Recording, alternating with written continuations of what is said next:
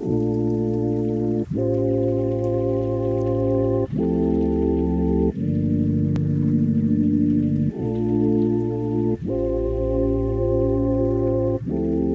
of my favorite philosophies is really to focus on taste.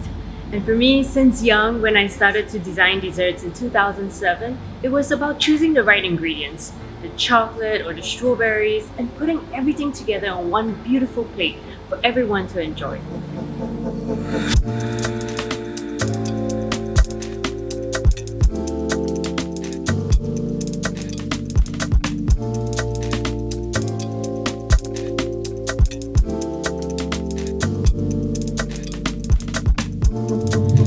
At Cosmo, we focus on utilizing aesthetically filtered fruits and vegetables that are overstocked, overripened, hotly shaped, or sized. And we love to use ingredients that grow well in our region too.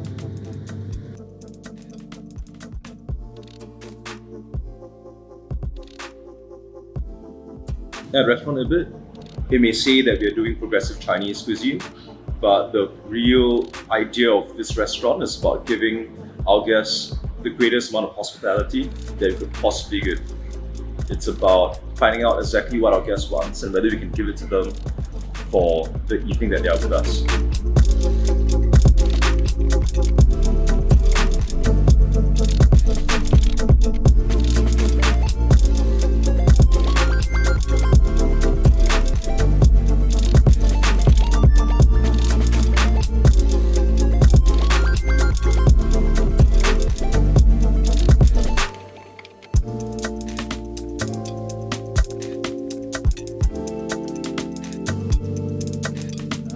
I like to say that Artichoke is the best shitty restaurant around. I mean, we are not afraid to be shitty. Now, the dish that I just cooked was quite a serious dish, but I mean, if you turn your camera around and you look at all the shit around here, no other chef owner in Singapore would be dumb enough to put this sort of nonsense in their restaurant. This entire restaurant is a spoof.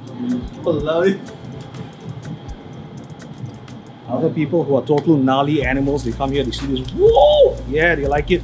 That's my kind of customer, right? All the people who are at Artichoke, my regulars, that type. Yeah, so we kind of don't give the same kind of shits that other people give. If that answers your question.